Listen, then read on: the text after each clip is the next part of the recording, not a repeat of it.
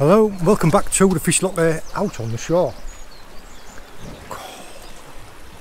You wouldn't believe it today, I'm tucked in out of the wind. You wouldn't believe it today, but it is howling a gale of wind off the top of us.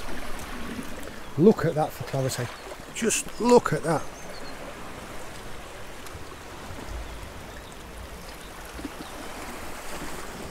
Got some amazing conditions today. I've never dived this spot before, so I don't exactly know what I'm going to find. I'm just eager to be out on such a lovely day.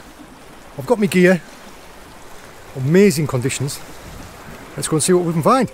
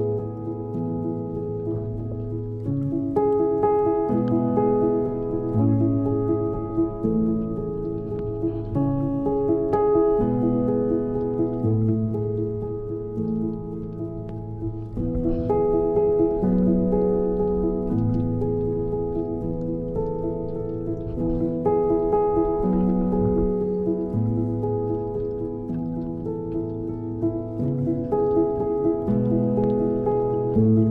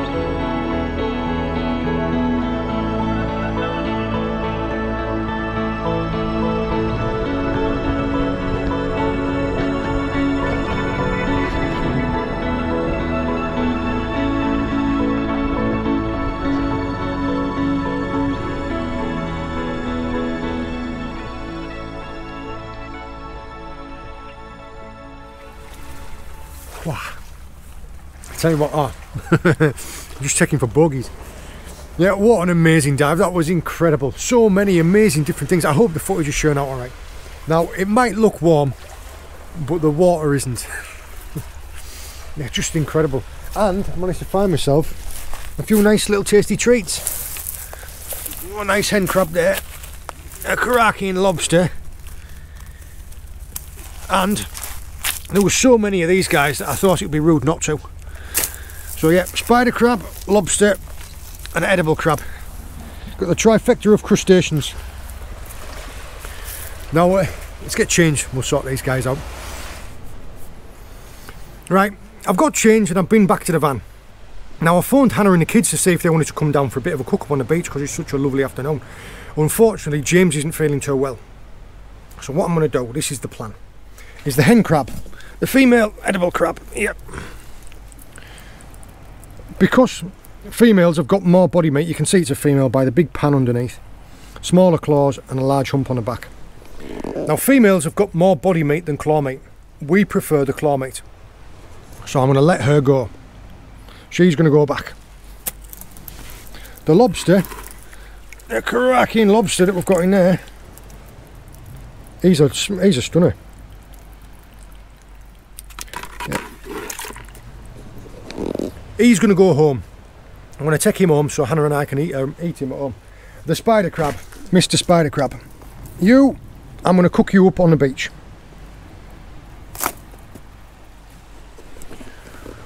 One for now, one to go back, and one for later. Right, we have a plan, let's get at it. As if by magic. All I'm doing there is, I'm building up a little bit of a fire. These are just offcuts from the Fish Locker workshop. Little bits of projects that me and James have had. These are all the little bits that are left. And all I'm going to do there is I'm just going to let that burn down to build a bed of coals. When that's ready, we'll get this guy butchered off. In the meantime, let's take this lady and put her back.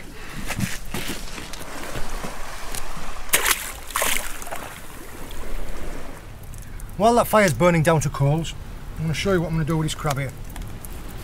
Now the easiest way to dispatch these guys is either to knock them really hard right there on a rock and flip their back off, or if you take a blade, lift the vent up and go straight in like that. There, look. That was how quick it was. He's out, he's completely flopped, look.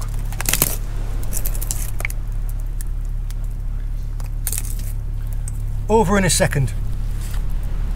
Now to butcher him off, what I'm going to do, the main of the meat is in these claws, these legs, and in these parts here.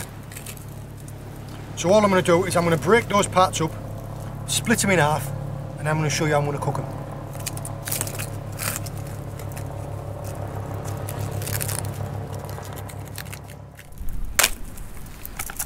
Like that. Right, a quick bit of anatomy. Inside of there you can see there's a little bit of the internal organs. These here along the sides called dead man's fingers. These are the gills. Inside of here are its gonads and its guts. Now I don't advise eating internal organs of crustaceans because any harmful bacteria or chemicals that this crab might have experienced, eaten or been near in its life will be concentrated in its internal organs. So what I'm going to do is I'm going to take these gills off and go and wash all this out in the sea. You can see I've washed out all of the insides there. You can see quite a lot of meat in there. That hole at the bottom, that there is where I pierced my knife through. All these are full of meat. Your legs are full of meat, your claws are full of meat. Really simple to do. Now all there is to do is to separate it. It's got a natural line down there and you just need to go like that. That's it, butchered off. Now before I cook them, if you're going to boil them, you just boil them straight as they are. What I'm going to do is I'm going to wrap them in tin foil and then I'm going to steam them on the coals. So your claws here, see how hard they are, I'm going to have to give these a knock with a rock just to break them all, just to let a little bit of the butter in. So I'll get the tin foil laid out and I'll show you what I'm going to do. You see, that's enough there to fit one side in like that, and then I'm just going to wrap it all up. But first off,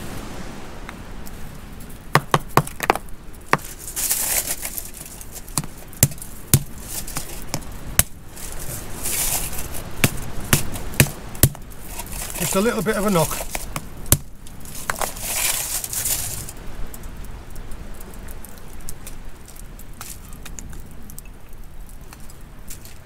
Now, I was hoping to find some wild garlic on the way down here, but our local area has just been completely ransacked. Now the fire's died down a bit, we'll just ease those guys on there.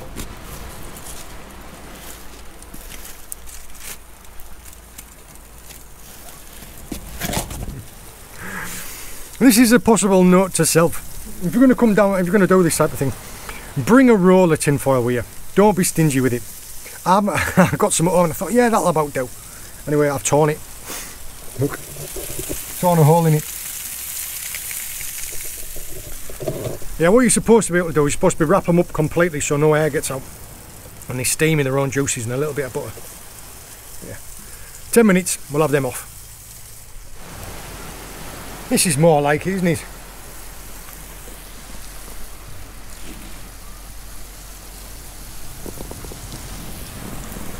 I don't know if you can hear them sizzling in there.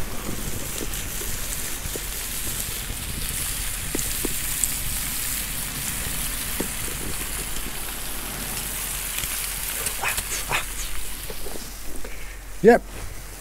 Bring your gloves, John. Couple more minutes and they'll be ready to come off.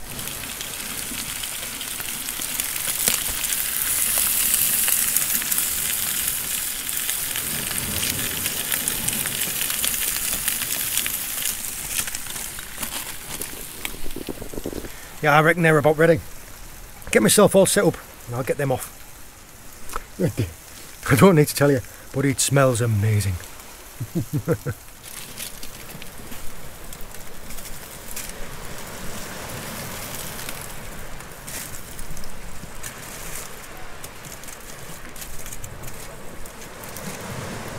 Unfortunately, the area where I tore the tin foil, it's come through and it's burnt the ends of the legs.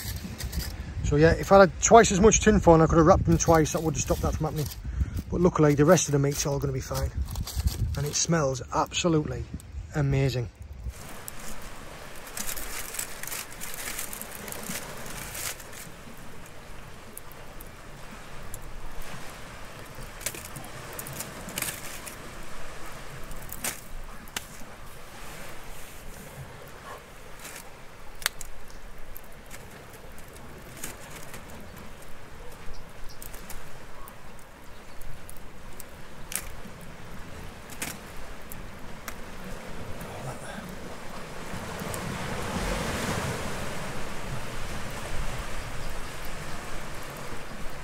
Oh wow.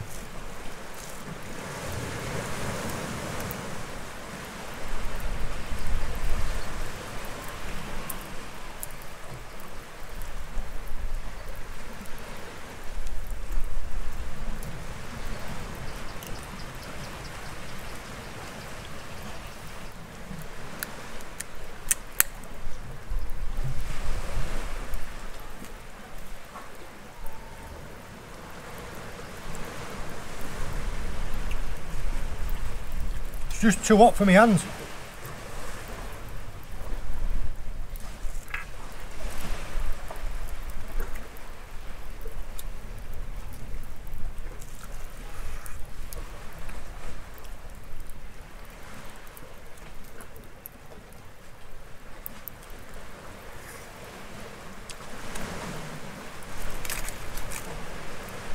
Now, tearing it out of the body, it's all the meat that's inside the body.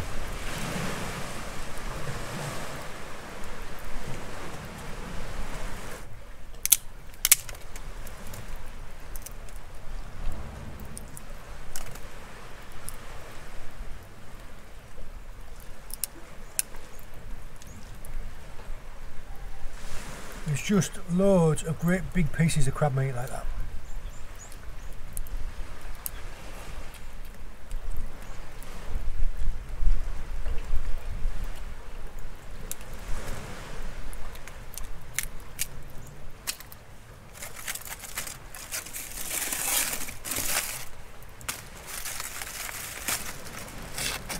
Show you there, look.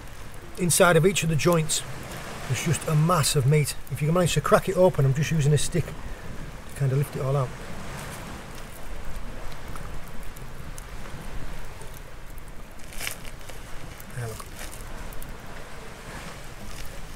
lobster meat comes out in a wanna.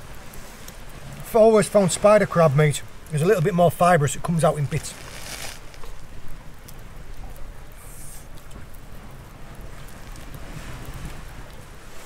And we're done. Nothing left there but empty shell. And we'll take all those bits of empty shell and put them in a rock pool in a minute. If I have missed anything, the crabs, the blennies, the gobies, they can all have a pick through and have a feed, so nothing goes to waste. The tin foil, I'll take the tin foil with me and put it in the bin on the way up out the beach. And the fire is a couple more minutes and the fire won't even be there either. So by the time the waves have come up and washed it, well, saying actually they're going to be here soon, they've already locked me in. They've already cut me off. By the time the waves have all come up and washed away my footprints, there'll be no trace that I was even here. I think that's really important.